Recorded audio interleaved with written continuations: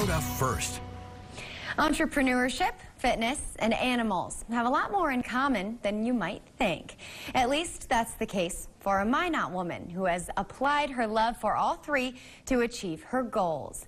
Here is tonight's Someone You Should Know. I'm determined to make it work. Simply put, that's how Dani Bennett has been able to use her skills in more than one field of expertise. She says she's always had a passion for fitness. So a few years ago, she went to a solid core class in Bismarck, and her entrepreneurial instincts kicked in. I immediately called the corporate office after I'd gotten done with that class, and I told them, you have to bring one to Minot. She wanted to open one herself. When she learned it didn't work that way, she moved on to the next thing. But not too much later down the road, a Minot studio was ready to open. She quickly became a coach and is now the manager.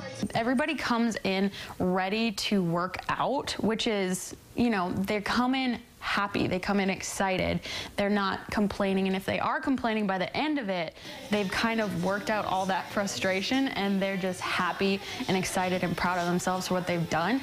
And it's kind of the same as a coach, because you can come in not really wanting to coach at 5 a.m.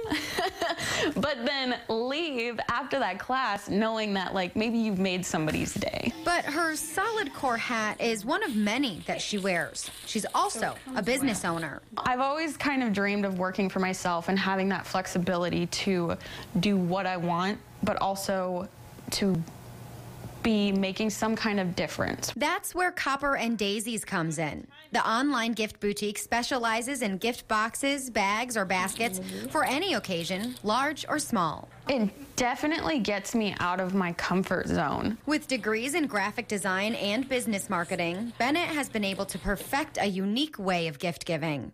As her website says, it's as easy as a few clicks and as thoughtful as hours of shopping. And it doesn't end there. She says she has another business in the works that has a similar concept, and it's expected to be up and running by this summer. Plus, her love for animals has brought her to take up dog sitting as well. Dani Bennett seems to do it all, and that's what makes her someone you should know.